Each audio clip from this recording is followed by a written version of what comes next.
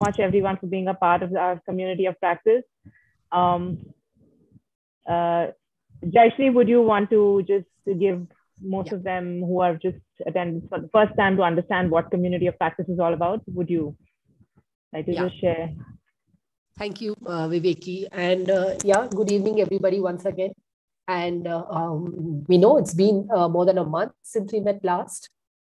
But it's good to see again people, so many of you coming on a Saturday afternoon and joining this community to learn so that we can help and support our students in their learning.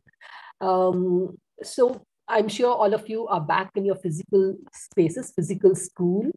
And what we've been hearing time and again from educators across the country is that, after lockdown and the virtual schooling, children, it's difficult to get children to, again, get them back into the routine of a physical classroom. And especially writing is what we heard, people saying that it is really, really difficult because children seem to have forgotten how to write. So, and of course, we have the NEP, which says that we have to really focus on literacy and numeracy skills. Foundational literacy and numeracy is one of the highlights of focus areas according to NEP 2020. So keeping all of these in mind, so we thought, let's kind of put our brains together today and see what we can do, what are some simple things we can do to help our children write in a fun way, easy way, interesting way. So we have Viveki today.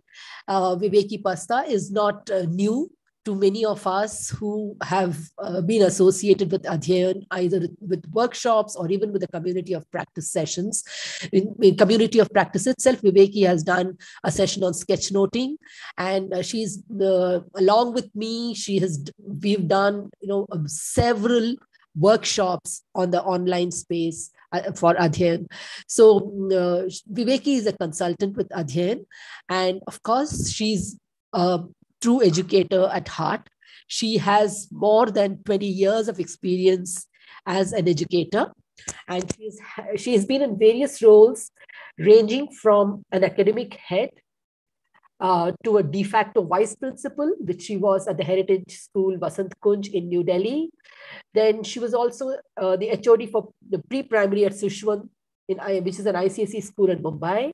And of course, as a classroom teacher, she has taught for several years, and she's taught in Indus International, which is an IB school in Pune.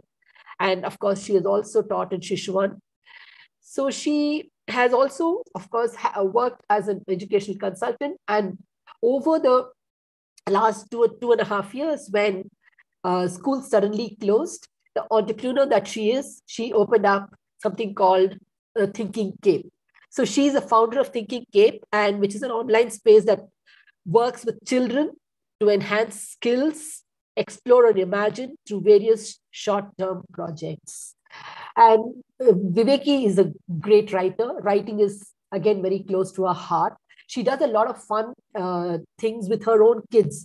She keeps telling me that. And of course, she also, through Thinking Cape, she has addressed writing skills for many of her students who have joined her online classes. So no one better than Viveki who can really kind of share her experience of how fun teaching and learning writing can be.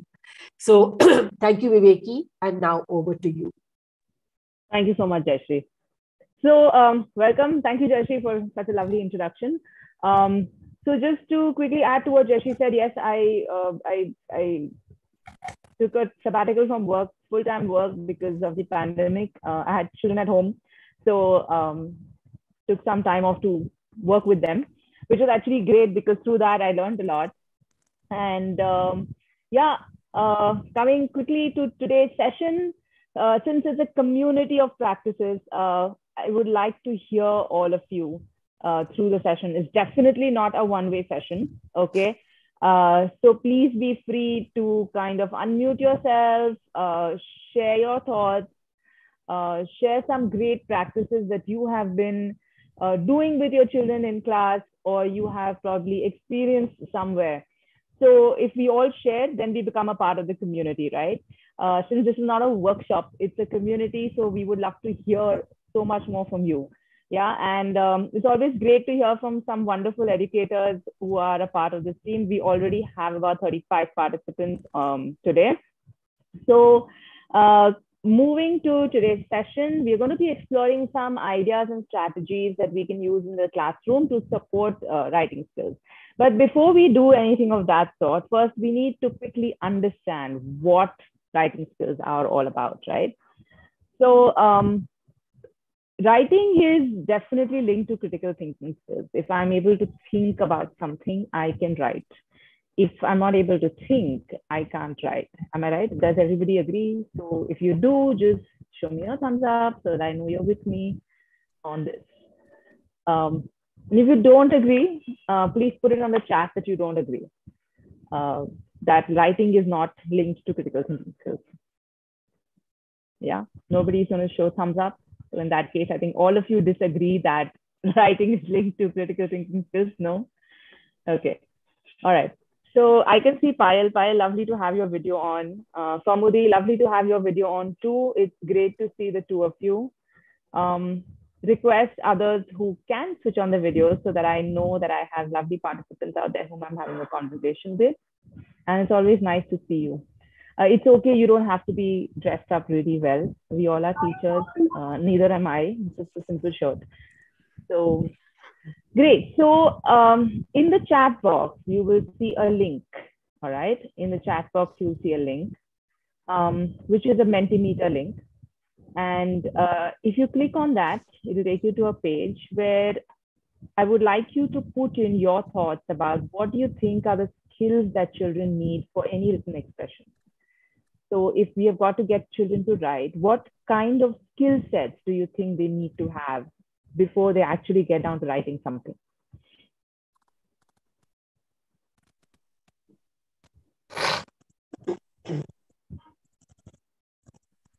So if you quickly click on that link, it'll take you just 2 minutes to put in your thoughts. And Gauri, can you please share the Mentimeter screen so we all can see what's coming in?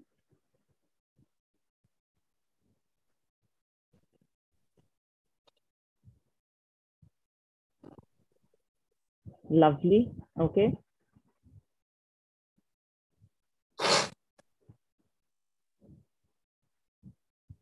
We have only 6 participants in the who have clicked on the link. We request all of you to go to the chat window and quickly click on the link and add in your thoughts. Come on, teachers. It's a community of practice. The more we give, the more we get. So let's be generous today. Let's just pour in our thoughts. No one here is judging you. I promise you that. Lovely to see 11 of you who've logged in. Come on. I want everyone to just quickly click on the link in the chat box.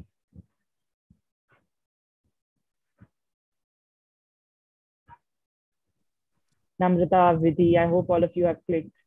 Sindhu. Interest in writing. Yes, Poonam. Poonam, can you quickly put it in the link? If that's possible.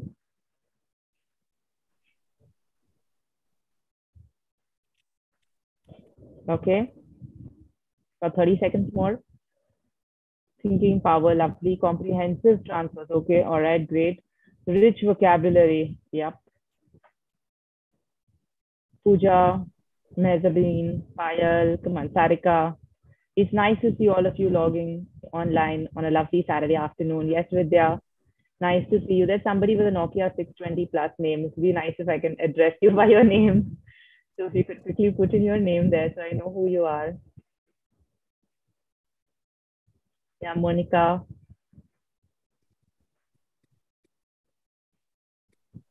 Nunal. Deepika. I hope all of you added in your thoughts. Great, lovely. So what we see that's interestingly coming out is a center word, okay, which is in dark blue, which says vocabulary, right? And I think that's where all of us are getting stuck, okay? Because that's what most of us have put in. Vocabulary is vocabulary, reading skills, there's lots of reading, there's imagination, definitely imagination, right? So these are the skills that we are 100% sure that children require if they need to write. But the thing is, how do we ensure that we develop these skill sets with our children? Okay, so we are going to be exploring a couple of activities today to help us enhance, especially what we see on screen, vocabulary, imagination, key points. How is it that we help them plan key points? Okay, so let's see what is it that we need to do with our children, how we can take them through this journey. Okay, thank you, Gauri.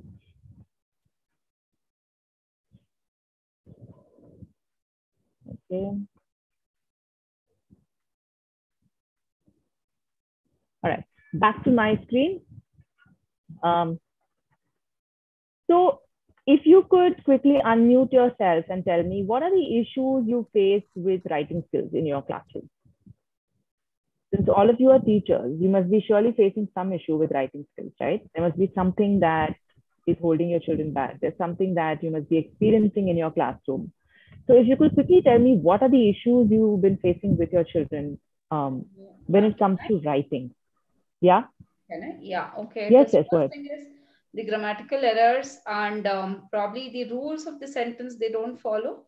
That is to Okay. start with the capital letter, end with a full stop, or yeah, probably using the capital letters for the proper nouns. I think these are the few common errors with what they do normally. Okay, lovely. Thank you, Sumitra. Anyone else? Vidya is on the chat. She's written spellings.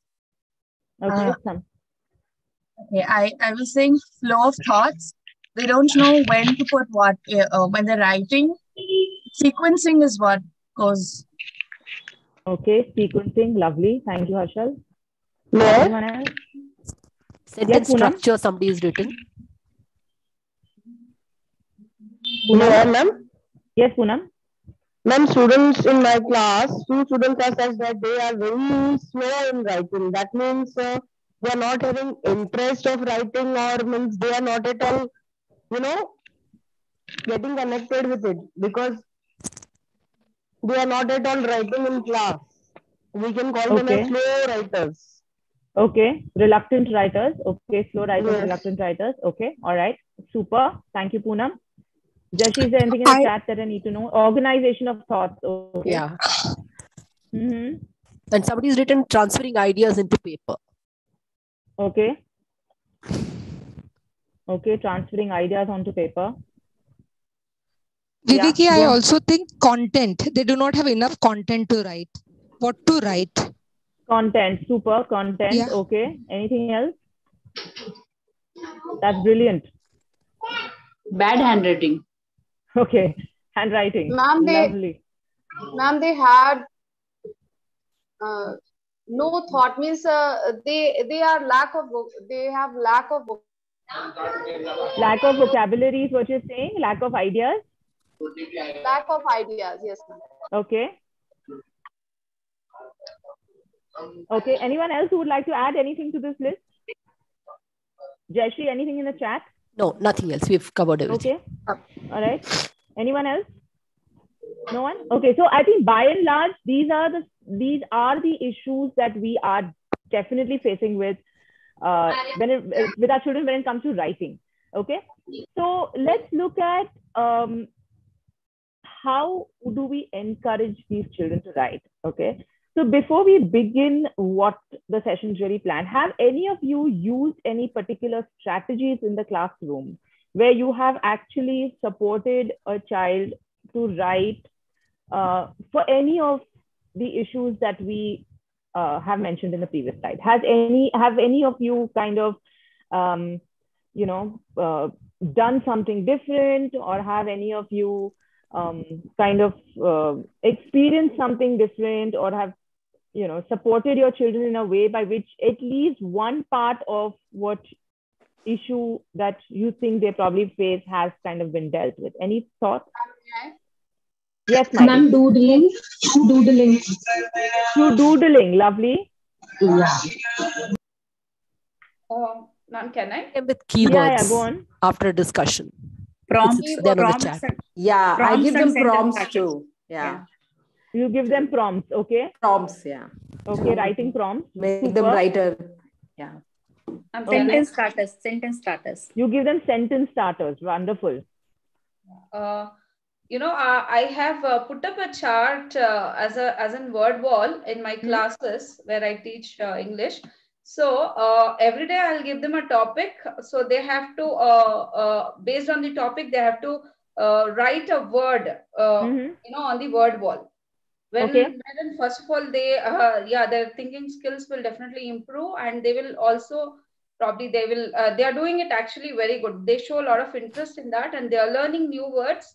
If they go wrong in the spellings, then and there itself, I correct them because they only come and erase, they correct them by themselves, they correct it. So that I feel it will definitely work to build up the vocabulary. Okay, lovely. Okay, anyone else? Vidya has written brainstorming. So I don't know what brainstorming what. Is it ideas? Brainstorming what? I'm not sure.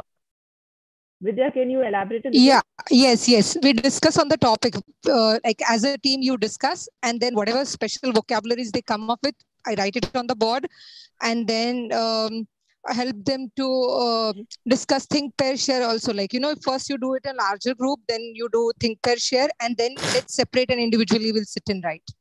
Lovely. So you use a collaborative learning tool in your class. That's wonderful. Yeah. Great. Anyone else? Sight words. Okay. Time limit to improve speed. Yes, Poonam, you give them a time limit, right? And that generally works. Okay. Yeah. Sometimes for writing, we give them a web so they can prepare the sequencing, prepare a web before they start. So that's one. Help them jot down the ideas quickly. Okay. Lovely. So these are some great strategies that you've used. So all those who are still, all those who feel that you want to pick up some of these ideas and use them in the class, or if you have any questions regarding these ideas, please be free to ask so that, and the teachers can definitely explain how they've gone about doing these. But these are great strategies that you can actually pick up. Ma'am, sorry to interrupt you. I have just one more. Normally, I also do the word search and crossword puzzles most of the time. Yeah. Right. Based on the topic that you're giving them, right? Ma'am, that sentence math and this stretch the sentence has really helped me in this. Okay. Stretch the sentence. Okay. Lovely. Okay. So these are some great strategies that you can use in your classroom to encourage reluctant writers or children who find it hard to write. Okay. So what I'm going to do now is I'm going to probably take you through an activity or two, okay, that I use in my classrooms, which in the sessions that I take online and through my experiences that I have learned. So I'm going to be sharing some ideas and strategies that have worked for me in the classroom. Right. So has anybody heard of onomatopoeias? No, ma'am. No? Okay. So onomatopoeias. Smiley, do you want to say what onomatopoeias are? Ma'am, these are the sounds that we made into words. For example, tip, tip. For example, slurp, slurp. Words that represent sounds. Right. So they're words, they're sound words. Okay. So they're words represented by sound. So when you boom or when you clap. Okay. So all these are sound words, right? Okay. Yeah. Right. So those are called onomatopoeias. They are figure of speech. It's a figure of speech. All right. So if you would have noticed, when you read a comic or especially our comic books. So that's where you notice these words, right? How many of you now know what onomatopoeias is right in front of you? Okay. So these are some fun words that children love. Okay, some of them will be nonsensical words like zonk and biff and pow, but there'll be some interesting words like crash and crack, and they actually mean something. So when you say crack, you can in your mind, if you just close your eyes and say crack, you can actually feel something cracking, right? If I say punch in your mind, you will actually see an image of something being punched, right? If I say boom, you will see an image of something bursting. So these are words that children pick up really well, okay? So what we're going to do is, in the next task, I'm going to tell you to observe something, all right? I want you to observe these two comic strips, okay? Can everybody see? Okay, and quickly in the chat window, tell me one or two things that you noticed in this, whatever you noticed. Okay, you've got 30 seconds for that. in the chat window, just put in what is it that you noticed in this comic strip.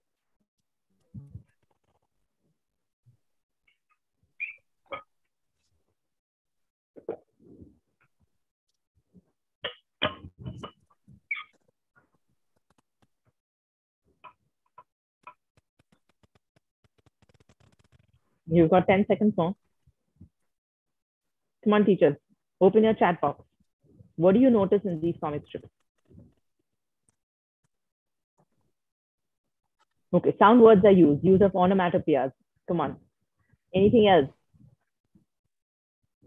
Words like TikTok, lovely. Anything else you notice?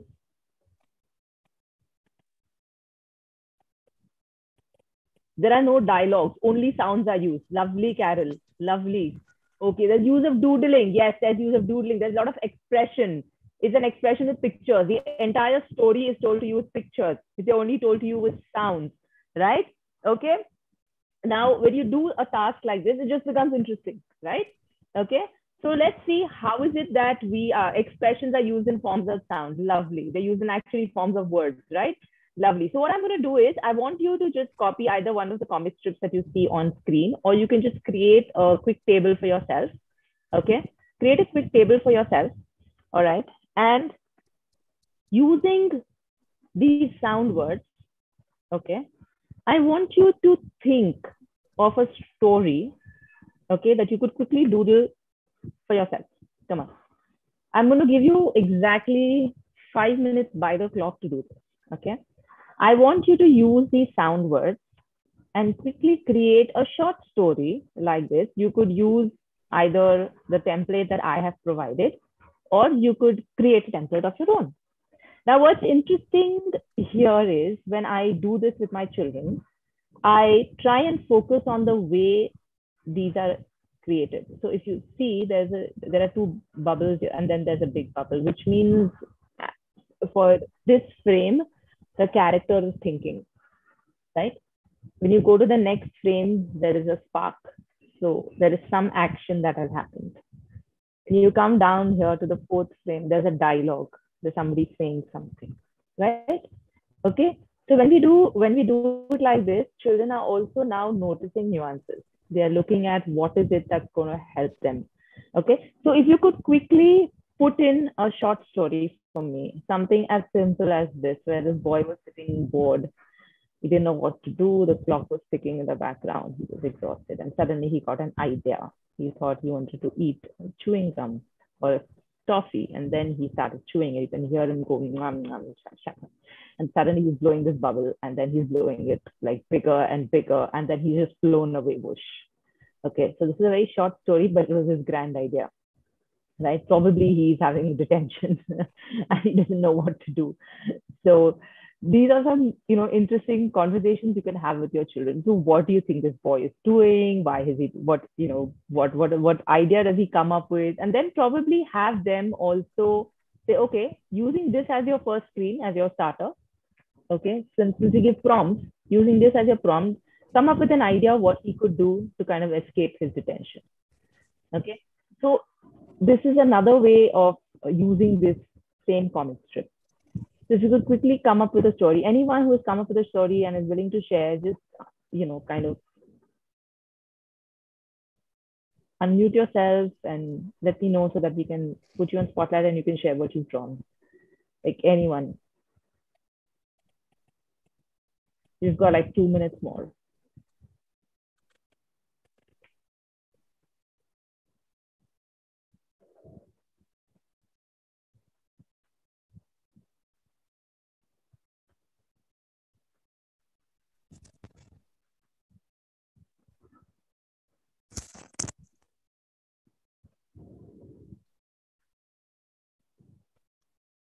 Come on, anyone who'd like to share? I'm going to stop sharing my screen so that you can share your screen.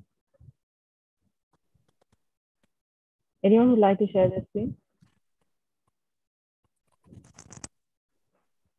No one? Mrinal, Sindhu, Vijayashri, Monica. Come on, the more we are going to practice doing something, the more we're going to be able to share it with our children. if you're not going to do it as kids? Yes, Manjusha. Good evening, ma'am. I would say about the first one. Yes, Manjusha. The first one, like for the first box has a thinking cloud. So a man is sitting near the window. Would you want to share your screen, Manjusha? If you've drawn something, you just hold it up against the screen. I've not drawn anything. I just imagined. I just did it in my mind. Like. Okay. All right. Go ahead. Okay. Go on. So if that man is sitting near the window and he is looking at the window and he's thinking that this is about to break anytime. Okay. And in the next slide, there's a spark. So I think the window broke. Like, okay. The window pane, it crashed and all the glass and all broke. And the third dialogue is his wife is like, I have told you several times that, get this repaired. And then again, there's a dialogue cloud. So he says, but I, and then, some conversation, like he replies, and the wife sings that, what kind of a man have I married? Okay. Nice. That was the least I could think. Lovely. Great. That's a great beginning, Manjusha. Lovely. And thank you so much for sharing your thoughts. Okay. Anyone else who would like to share a story? Anyone, any brave person out here? Teachers, come on. If you're not going to share, your kids will also never want to share. Come on. Anyone else who would like to share? No one? Kamudi, Kusum, Payal? No one would like to share? Sunaina? No? Poonam?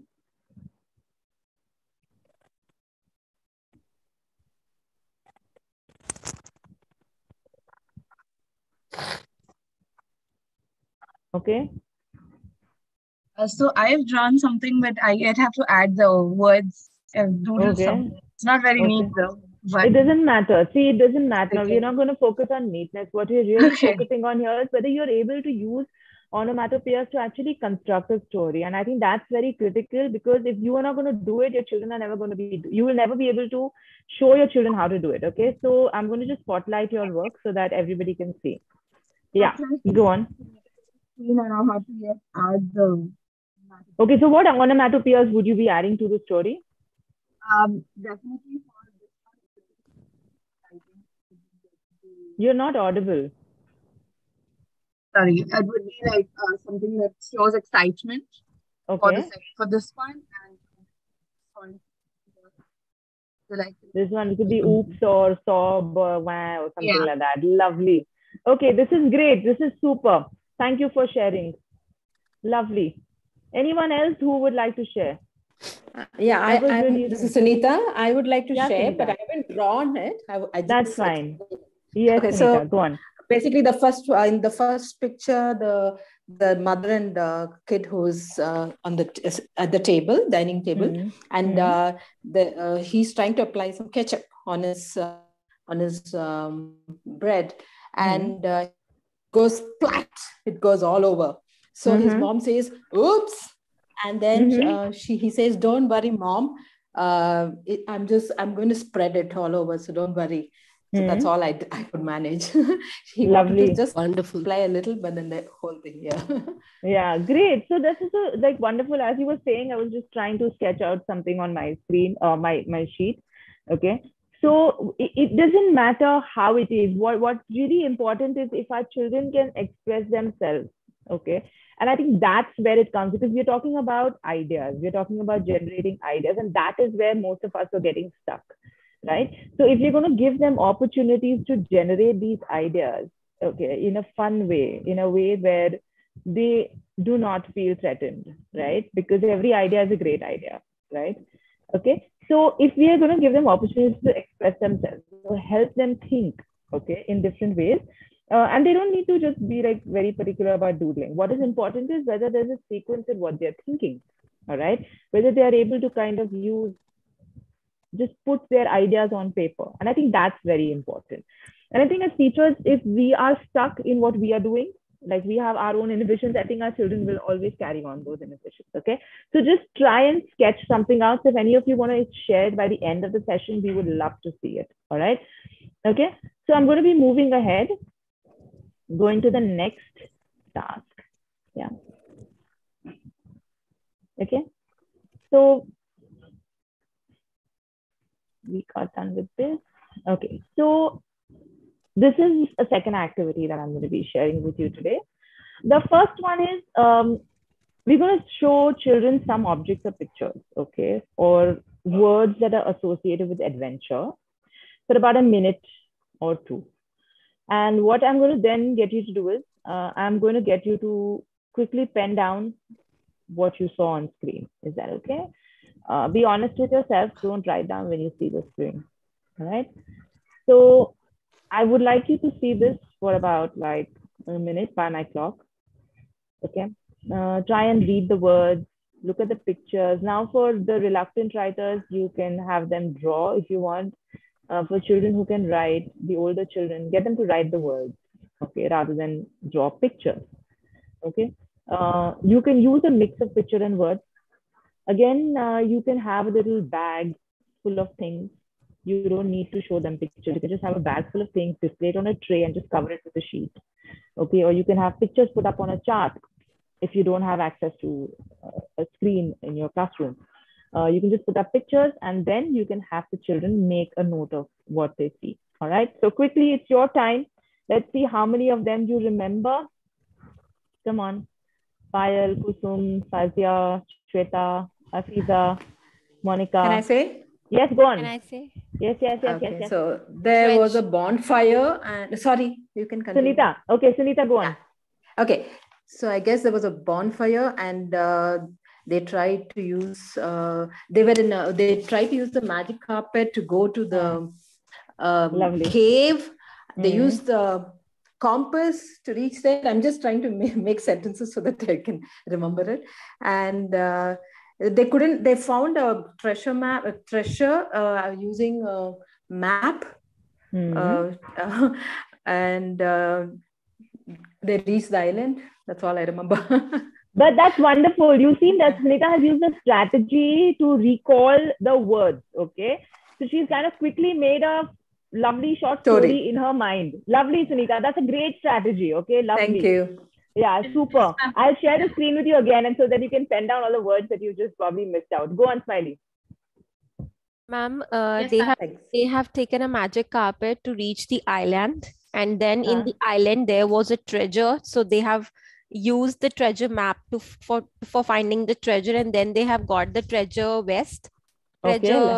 chest, sorry. Okay. And they also have used some binoculars for that. Mm-hmm. And lovely. One more thing was there. That's it. Okay, lovely. So you also constructed a short story. Lovely. Yeah. Nice. Wonderful. Yes, Payal. Yeah, good evening, ma'am.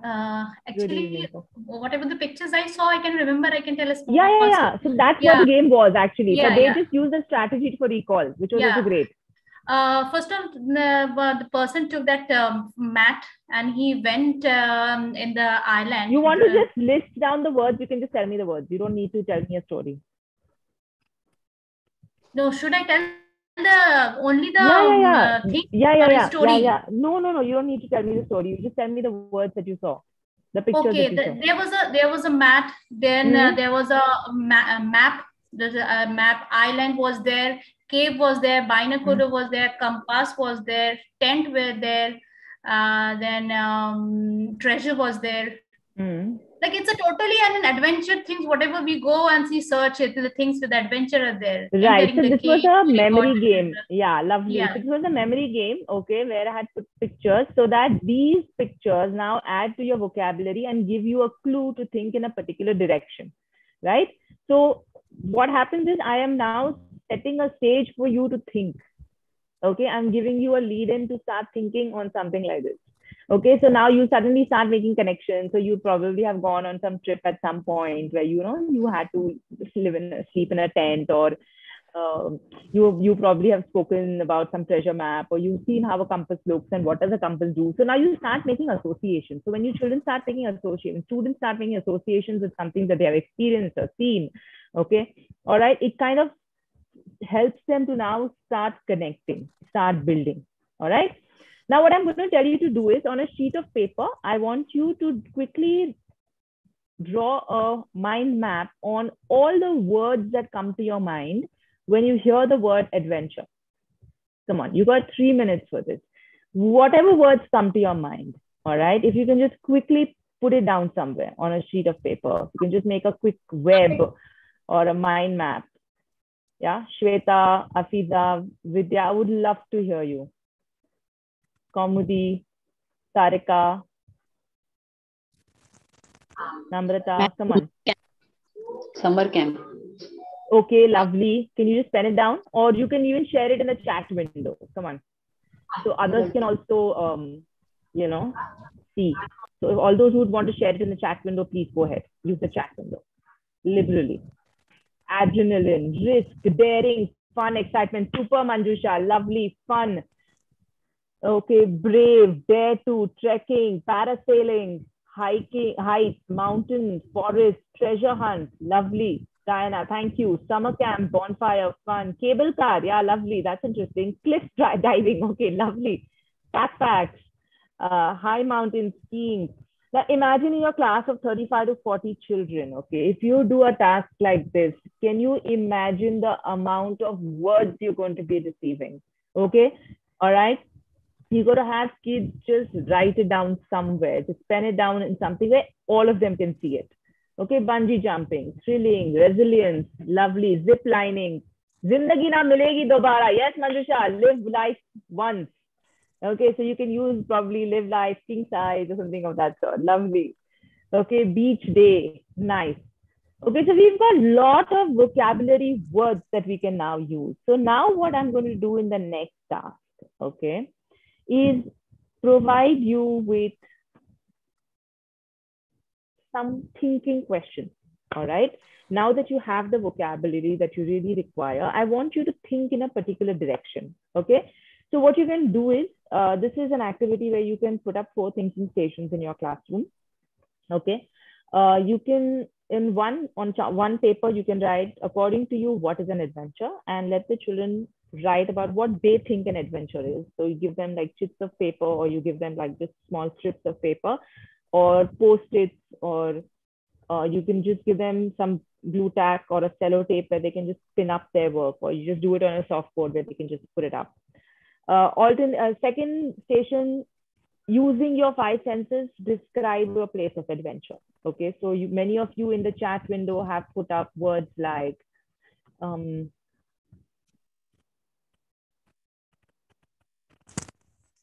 thrilling, adrenaline, thrilling. Okay, so these are all experiences. So use your 5 senses, you know, and tell them to write down words that come to their mind in terms of descriptors when they're writing for adventure. Okay. Then on the next station, you can have them talk about 2 or 3 words to describe the adventure, mainly the feelings. Okay, what did they feel? Did they feel brave? Did they feel scared? Did they feel lost? Did they feel anxious? Okay, get them to use feeling words to write. Okay, so again, what we are doing is we are now getting them to think a little deeper. Okay, now even children who do not have that vocabulary, or who are probably struggling to kind of think, okay, have suddenly got words now to use. All right. Okay, they suddenly have a lot of words. Now, by putting it up on the chat, what you've done is you've shared your thoughts with everyone. So suddenly, people who weren't thinking in the same direction that you were thinking have now started using your vocabulary to add to their vocabulary, to add to their thoughts, right? That is the power of sharing, correct? Yeah. So let the children share solving difficult problems. Lovely. And the last station you can do is, was there a hero? Was there a villain? Was there some danger? Was there a surprise element? Was there a suspense element? Okay. Get them to write what that was. Now that is going to be use to help them build up their stories further. Sometimes I feel, oh no, my idea is not great, but I like what Afiza has put, or I like what Payal has put, right? Or I like what Gauri has put, or I like what Sunaina has put, or I like what Harshal has put. Okay, so I probably will pick up their idea, which is great, but my story will still be my story, right? So if you can put this up for your children, spend some time to let them ideate, let them think. Okay, all right. The next task is, once you're done with this, have the children go read, pick up their thoughts, put them down on paper, which ideas they like the best, which vocabulary words they like the best, and then you can have them create a quick story mountain. Okay. Now, in the story mountain, what you can do is you can give them a template like this, or you can have them create the same in their notebook. All right. You let them write down who are the characters. So basically, you're talking about a hero or your villain or whoever. Then you get them. So what does the characters really want to do? What are the roadblocks? What are the struggles the character is going through? What happens? What choices does the character make? And finally, how does the story end? Now you're giving them this map. So the sequencing thing that we were talking about, how the children are planning out their stories, okay? They can start putting it in this. Again, remember, this is a graphic organizer, so it's going to just be spurts of ideas that they will still be putting in. So we've now moved from slowly putting them into a shell of thinking. Then we are getting them to share their ideas and thoughts, where they are enriching themselves with vocabulary words, with ideas, with thoughts, with expression. Now we are giving them a structure in which they can put their ideas and thoughts. But again, it's not a detailed structure. It's just a structure that they can work around with. Okay. So you could do this as even a paired task. You don't have to do it as an individual task. Okay. Or you could use a think, pair, share, where they just put their thoughts down and they share their thoughts with their partner, so that you don't have to go around hearing everyone. They can share their thoughts with their partner. And then maybe, you can get them into smaller groups of 4 and then kind of share their ideas in those groups, where they can make their edits and things like that. Okay. Should we move on? Any questions at this stage? Anyone who'd like to unmute and share or talk or ask something at this stage? Anyone? No one? Sure. Okay. All right. So we move to the next bit, which is writing the story. Now, you could provide them with a beginning. Okay. If there are younger children, you could provide them with a picture, with a couple of pictures, not a single picture, with a couple of pictures, so I can pick up what suits my story. All right. I may want to pick up, I may not want to pick up. All right.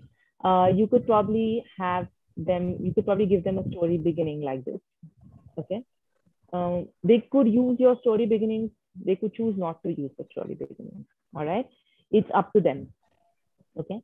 And post which you can get them to start using their story map and write their stories. Now, you can use the story map first and then give them the beginnings, or you can give them the beginnings first and then tell them to create a story mountain. It's up to you to decide how you would like to do this. All right.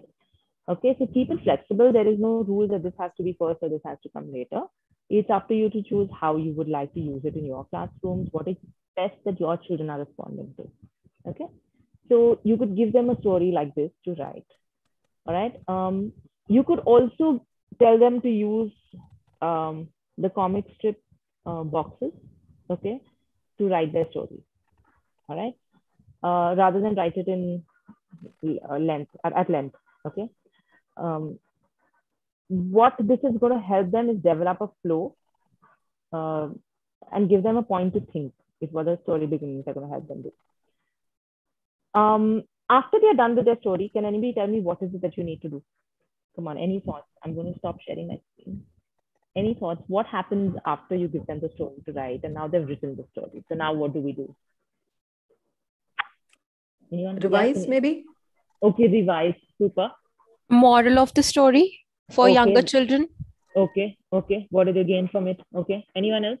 And if there is no picture, we can just ask them to present a picture for the story. Okay, they could draw their best scene. Or yeah, they like could draw. Yeah. Okay, everyone check and edit. Super Vidya. Anyone else? May I come in? Yeah. We could also say how our ending could be different from what it was in the story.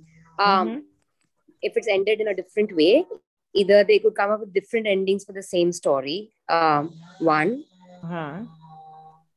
And secondly, if we had to construct a story and we wanted like not do it in writing, because I deal with a very young age group that I teach, we could also do it for illustrating that story into a next comic strip that you have said. Each one builds on that story. Lovely. You could even, Sheetal, you could even do it as a oral thing, okay? Like where you can get them into small circles. Yeah. We do it and then have the children construct the story. Yeah. And once we've done orally, then they illustrate on each box of what they have said, so that the class builds a story kind of a thing, or a small group builds a story kind of a thing. Wonderful. And also, if they're not very happy with the ending, if it's not a very happy ending, they can give it a sad ending or a dramatic ending, or, they want to give it something like an adventurous ending. They can come up with that kind of a thing. Lovely, Shika. That's a great idea. Great. So, super. Thank you so much for sharing. Yeah, go on. We can also make a character sketch, the character words, character traits of the like the hero of the story, or the whosoever was there in the story. So we can make a sketch character descriptor. Yeah, we can use character description for that. Lovely. So Smiley, what I'm hearing you say is instead of writing a whole story, you can just probably take a hero of your story and then just describe who the hero is a little bit, like what is the character of this hero, how does he look. So you can use descriptive words to describe the hero, which is a wonderful way of getting children to start writing descriptors, which is lovely. And this really have helped me. Oh, lovely. That's and thanks to you for this. You've been a part of one of my sessions. Yes, I know. Nice. So students start getting connected to pictures and start thinking about it. Yeah, lovely, Poonam. Yeah, Manjusha. Ma'am, we can even ask the children, like, how do you relate this story in your personal life? Because many times, personal responses when they are writing in passages, so that also can be, because they've created their own story. So how do you relate it with your any personal experience or something? Maybe they put somewhere related within their heart, so they may open up with that. So yeah, they could. Sure. You could even try that as a strategy. Lovely. Sarika has said everyone's unable to write in sequence, so we can arrange comic strips so that everyone can write. Yes, you can. Alternately, Sarika, what you can do is give them three columns, okay? Or you can give them 3 sheets, cut in vertical length, okay? Sizable ones. You can have them write the beginning on one, middle part of the story on one, and the end part of the story on one, okay? So what you're then doing is helping them see that this could be the beginning, and then this happens, and then finally this happens. Okay, so you could even use connectors. Okay, so in the beginning, and then, or next, and finally. So when you give them these connective words to use, connectors, so called, okay, children are then able to start with something, go on to something else, and then finally see something else. Okay, so you can provide them with connectors. All right, connecting words, story sequencing, yes. Hints can be given, yes. Lovely. They can yes, Namita, you raised your hand. Comparisons. Yeah, I was just saying that you could also give them an option of if they had to mix up the stories with one or the other groups. So which one would they choose as a setting, or what would they like their ending to be? Something like that. Yeah. So it, like you have heard about mixed up fairy tales and all. Why not mix up adventure tales? Of course you could. Lovely. That's another lovely strategy. You could mix up adventure trails, and you can use an entire softboard in your classroom just to do this. Yes. Okay, which is lovely. You can get everybody to write a short setting and then ask them to because kind of at the end when everybody is narrated, many a times you want, oh, that would have been a lovely ending for my story as well, or this would have been a super setting. Yeah. Thank you. True. Lovely, Namrata. That's a great idea. Yes, Sunita. They can use comparisons like, metaphors, similes, whatever they can manage depending on their grade. The figures of speech, yes. Yes. Lovely. They could use also figures of speech to make the writing interesting. Right. But the children need to know, right? What is it that you as teachers are expecting out of their work? Okay. They need to understand that if I have to get a 10 on 10 in my essay, or if my teacher wants something, okay, I need to do something about it, right? So you provide them with a rubric. You tell them that, or a checklist, okay? You tell them that these are the 5 things I'm going to be seeing in your today's writing, okay? These are the 5 things I'm going to be looking at while I am going to be scoring you or whether I'm going to be assessing you. Your beginning should be exciting. Now you can change this to suit the level of your class.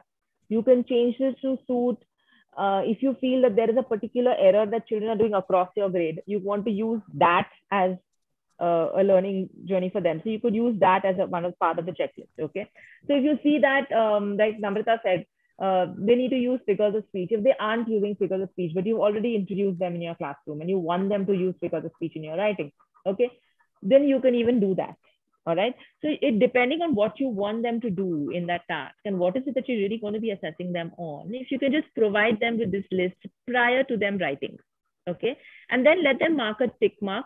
So you can even add a column here, okay, saying student and teacher. Okay, so they have picked and then you have also picked. All right. So have they used 8 descriptive words in their essays? Have they is there an element of danger or risk or excitement or disaster or surprise? Is there that element that makes it an adventure story? The main character, is that character described well? Can you see the character description? Does the story follow a sequence? If you're really struggling with sequencing, are your students able to write in a sequence? So you've told them that you've got to focus on your sequence. So now what your children have is focus points. Okay, they are going to focus on these 5 things while they're writing. Get them to go back to it, read what they have written and whether they are matching this checklist or not.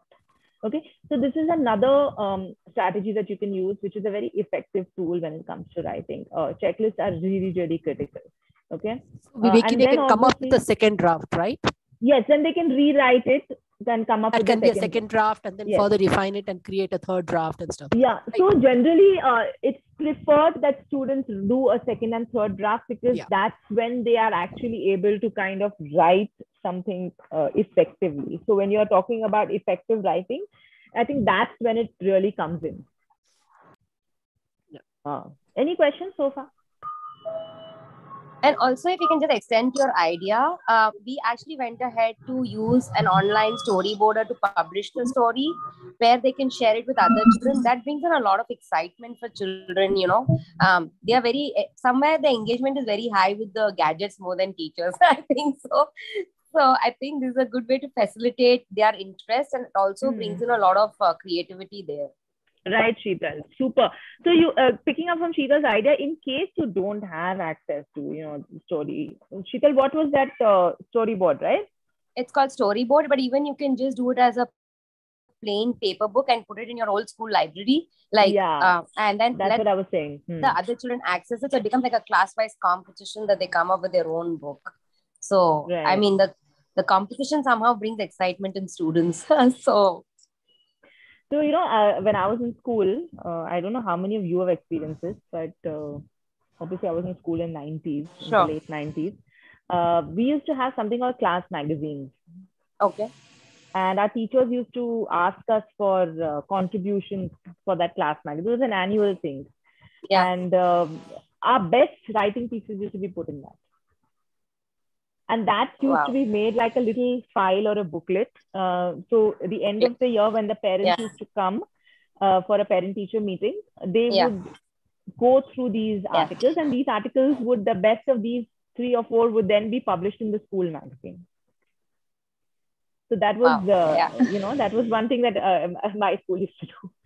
So yeah, that was like, just brought back great memories. Right. I'm glad I could. Thanks. Yeah, Manjusha, thank you. Web series. Yes, we are going to be having lots of web series in the future. You're liking the session. I'm so glad you are. Yeah, you can present a story in a mind map or a word bed. Yes, you provide a criteria. Yes, Namrata. Any other thoughts? Come on, let me hear you some more. Anybody else who's done something that's exciting in your class to get your reluctant writers to write? Ma'am, I used to take grammar classes along. So I take stories, like I show them the story of gingerbread man for nouns. Oh, for verbs, sorry. So they see the story and then I tell them to pick up the verbs in the story. So this really helped them.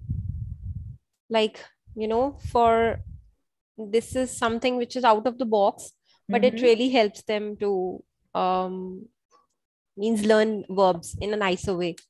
Lovely. and it is very long lasting. Whenever they see gingerbread man, they recall the verbs, and then they can say, yes ma'am, these are the action words and everything. Yeah, true. That's a great way. So that's how you can use stories in your classrooms also. Lovely, great idea. Anyone else who would like to share anything like Smiley did? Anybody who's used any strategies?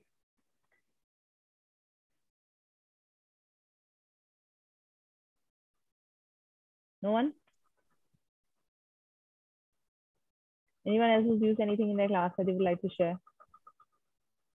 Okay, then let me share, since yes, the others are, yeah. So what about showing good samples, Viveki? Suppose you want to kind of, help children to understand what is a good setting, right? So you take one or two samples and actually help them analyze what is there in that setting. Why is that setting interesting? Or a very good introduction, like you said, an exciting introduction. So come up, bring up 2 or 3 samples and then let them read it as a class and say, why is this introduction interesting? Kind of analyze that with them. So analyzing good and strong samples may also be a good idea, right? Yes, true. Yeah. And I think teach them reading also will help them in writing. Right. So I remember somebody saying right in the beginning, what skills are required for good writing? Somebody wrote reading in the Mentimeter. So I don't know who it is. So maybe that person can kind of elaborate a little. Somebody wrote reading. I actually see when it comes to reading? Yeah, Sumitra. Yeah, okay. Yeah, when it comes to reading, see if we give them a lot of reading basically in the class or a lot of reading practice, I think definitely it'll help them in improving the vocabulary. One thing what I have observed, what I do in the class most of the time, and which has helped me also in building up the sentences and stretching the sentence, all this actually just definitely helped me, because I teach grade 2, 3 and 4 English. So definitely for these lower grades, I think a lot of reading and lot of practice in the vocabulary in different ways, in fact, definitely will help actually. Great, Sumitra. Thank you for your input. Lovely. Also, building like a word bank, like connected to your reading. If you have read a story or something to your kids, and if you build a word bank, probably that word bank chart can go back to class, and it can be used as a reinforcement in another setting or another story making, something like that. Nice. So somewhere, it's like those kind of reinforcements help them for that vocabulary to stay and for their long-term usage and everything. Yep. Yes. Anyone else? Deepika, Mrunal, anybody would like to share? Vidya, Athena, Sindhu, no one? Chandra Leela. Also, character building is also one more thing I feel, At what point should you introduce your character in the story? And how do you reveal your character? Doing sessions, something like mini lessons on those also, I think can promote them to, make a better story, I feel. Right. Something like that, doing some mini lessons on just building your characters. How many characters, other characters do you want? What your protagonist should be a male, a female, an animal, why? Thinking on those lines, just like making them be authors for the day and think like an author. Also, like, is a good strategy to like, you are an author today, wear your author caps, and who would your audience be? How would you choose your characters? Doing such mini lessons also helps. Yeah. And I think a lot of mini lessons, help finally give it a picture. So ideally as a teacher, I wouldn't do more than 3 or 4 writing pieces in the whole academic year. Right. Because like you said, those mini lessons are very, very important. They're very, very critical. Like Jashi said, showing them what the best pieces look like. Again, making multiple drafts of something. So all these kind of add to their final output. So if we do a lot in we're expecting them to just keep writing. We just give them beginning statements, or we give them pictures and tell them to just keep writing. Probably may not be as effective as if you do smaller chunks, like you said, Namrata, like mini lessons. Yeah, right. Mini lessons somewhere are more effective, which helps them kind of put things in perspective for overall reading. And even journal writing is also a beautiful way where, they get into that habit of recording their memories, their visits to places. And that's how I think they have built their own vocabulary. That's getting into that habit of journal writing. Right, true. Yeah, super.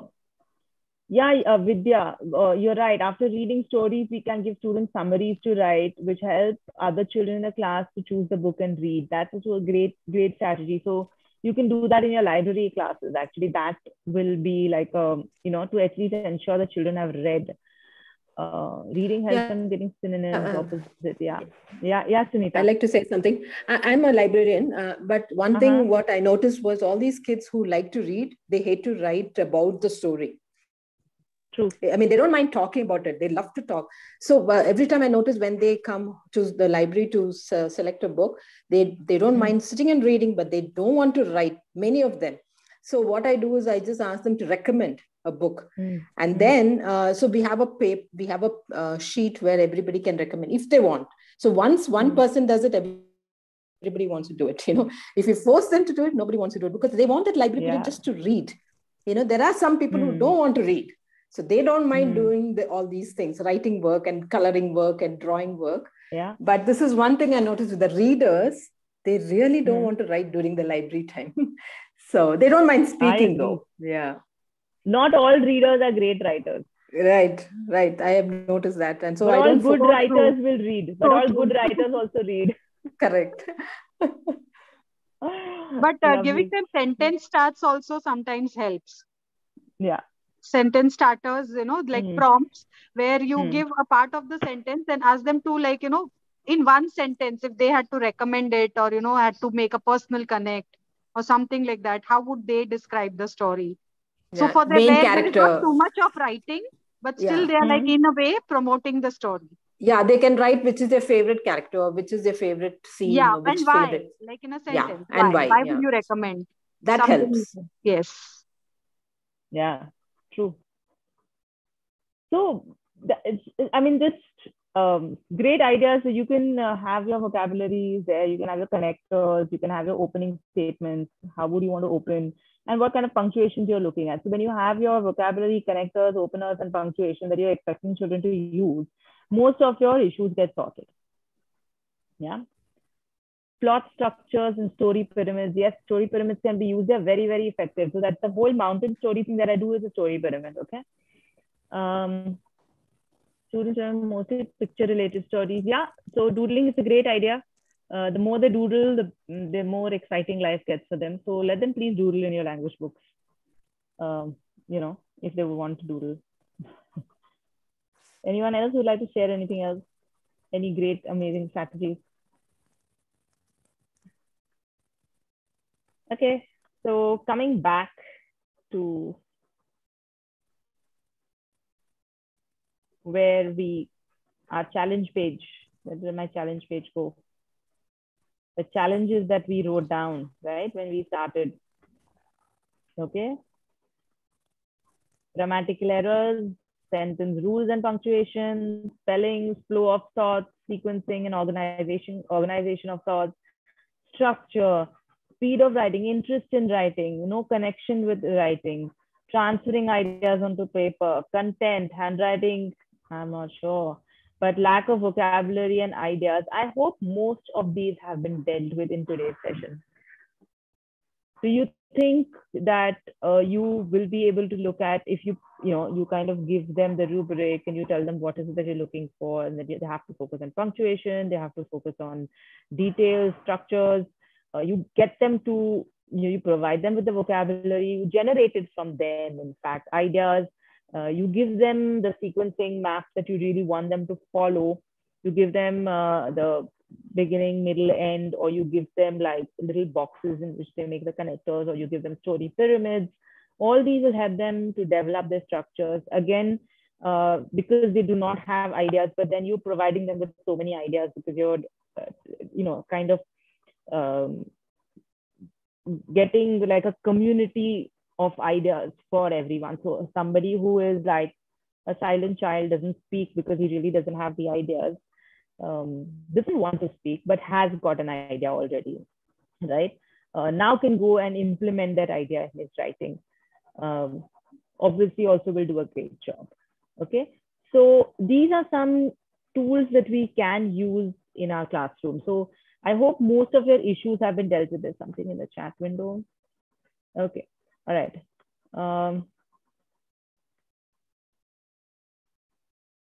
Okay, so to kind of help you support further, okay, we have a continuous professional development workshop that we keep doing, and these happen on Saturdays so that it's convenient for teachers to attend. It's only a Saturday workshop from 2:30 to 4 o'clock. Am I right, Jayashree? 2:30 to 4? Yes, Viveki. 2:30 yeah. to 4, yeah. So our workshops are 2:30 to 4 in the afternoon on Saturdays. And these are the workshops that we have in the pipeline, where we'll be talking about growth mindsets, how to use growth mindset in the classroom, what tasks and activities you can do, what is growth mindset, how you can encourage children for growth mindset. Then we're going to be having literacy workshops where we're talking about storytelling as a tool. We're going to be talking about reading strategies. We're going to be talking about writing strategies. Then we're going to be talking about strategies that we can use in our class for differentiation. So there are a lot of children in our class who they are like either above or below, like in average, right? So they require differentiated instruction. So what is differentiation? How do you deal with them in your classroom? Then on 24th, we have collaborative learning strategies. There are some great strategies we can use for collaborative learning. On 8th October, we have social, emotional, ethical learning. What is it? And how do you use these how do you use this in your classroom? Bridging the classroom to real life. So how is it that we can use classroom? How is it we can bring in real life into the classroom? Then we have art of questioning, and our most awaited workshops are assessment, which is divided into 4 parts because it's not that easy. Assessments have always been tough for everyone. So assessment part 1, part 2, part 3, and part 4. And then we have visible thinking routines. What are they and how we can use them in the classroom? Then we have 3 series of leadership workshops for school leaders and principals, or those aspiring to be leaders. How do you build and empower a leadership team? Teacher professional standards, part 1 and part 2. So do spread the word, and we would love to see most of you as a part of our professional development workshop for teachers. Before you exit, there is a link in the chat box. What I want you to do is click on that link, and I want you to tell me honestly from the bottom of your heart, what has been the biggest takeaway from today's session? And which of the sessions would you like to be a part of? Is there anything that you would like us to kind of develop specifically to suit your need in terms of a bespoke workshop? Is there any area that you think that you require some sort of help, or that you require some sort of a deeper understanding of? So if you do, please put that in the second question. And if you can quickly click on the Padlet link, what has been your biggest takeaway from today's session? And that would be really, really helpful for us. So on that note, is there anybody who would like to say something, or before we kind of close this? I was expecting a lot more participation from teachers.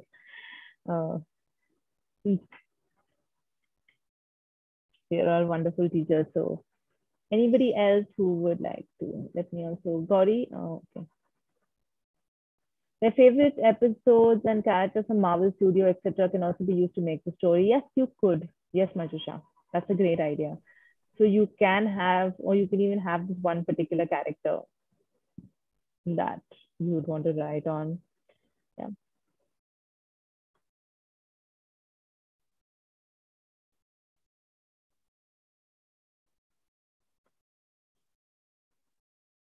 Yeah. So Namrata and Vidya, thank you so much for sharing it on the chat window. Could you also quickly put it up on the Padlet for us, if that's possible? Yeah, lovely. Yes, Namrata. Thank you for that.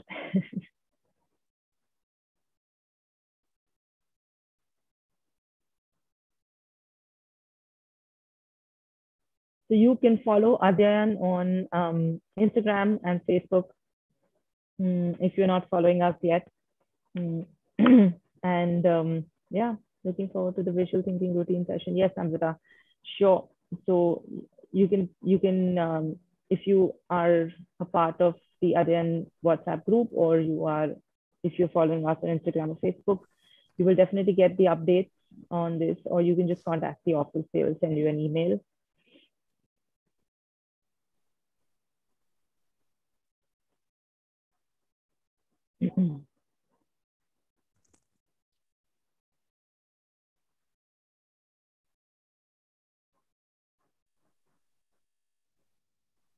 Yeah, the more we have collective ideas coming in,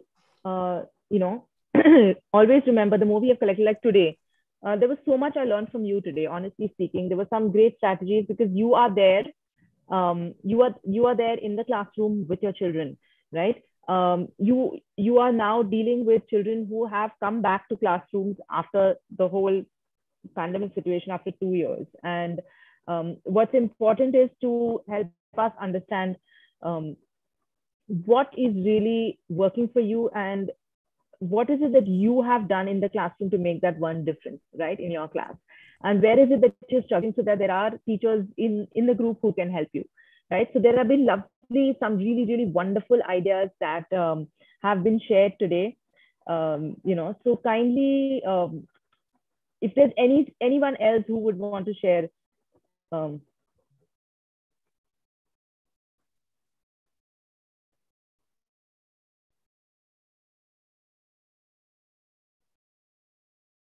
Yeah, there's some great ideas that we have already shared. So anything that works for you is super. Okay, even if it works for one child, it's a great idea, according to me. Okay, because it's that one child who has made a difference in your life. Okay, so please be a part of our sessions if you really haven't. Have all your teachers attended. It's on a Saturday afternoon, specifically because most of you have half day working on Saturdays. So we have, and we do not want to take too much of your time in terms of, your weekend. But if it becomes like a great group where we can all learn with each other, I think teaching as a profession is going to take a different meaning. And I think that's what Adhyayan's aim is. We are here to kind of build a community of learners. We are here to build a community of teachers who can actually support each other and help each other in our learning journeys. And it's great to obviously know more teachers, right? So yeah, September series. Okay, so you can actually, what I'm going to do is, Gauri, if you can just stop sharing the screen for a second. If you can stop sharing the screen for a second, I'm going to reshare the workshops. And if you want to just take a screenshot and get in touch with us, you could do that. Okay. So if you can just take a screenshot of these workshops and get in touch with us if you would really like to attend, Gauri will be sending you an email regarding that. So yeah. Wonderful. So thank you so much, teachers. If anybody would like to stay back, ask some more questions, or you would want, kind of to have a little bit of a quick chat with us, we are here for about 10 more minutes. So.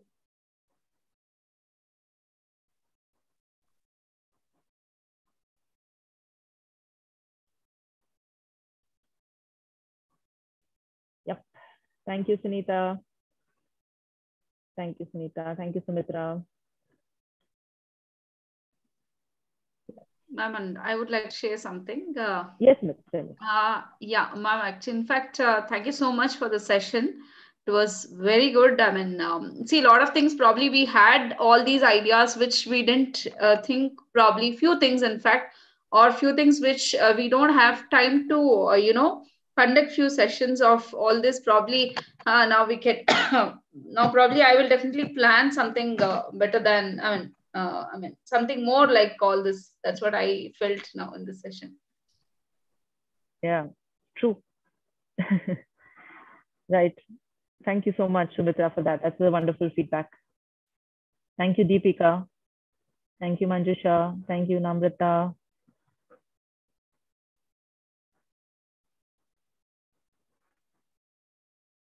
Yes, Pooja, that's very important. I like the term you use, collaborative learning. If we learn with each other, together with each other, it's always great. Super. Thank you, Yashwant.